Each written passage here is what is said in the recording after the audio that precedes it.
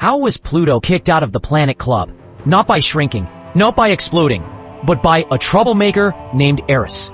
Pluto was doing just fine, minding its icy business on the edge of the solar system. Small, cold, but officially a planet. Then, boom, 2005. Astronomers spotted something strange, farther out than Pluto, colder, and slightly more massive. They named it Eris, after the goddess of chaos. And chaos is exactly what followed. At first, people thought Eris might be planet number 10. But here's the twist. If Eris was a planet, so were dozens of other icy bodies floating out there. Suddenly, the definition of planet didn't make sense anymore. So scientists did the unthinkable. They rewrote the rules.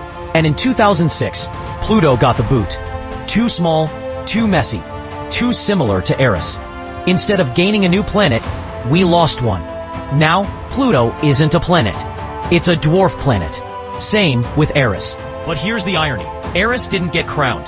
She triggered a cosmic identity crisis that left Pluto dethroned. All because one icy world was just big enough to shake the solar system.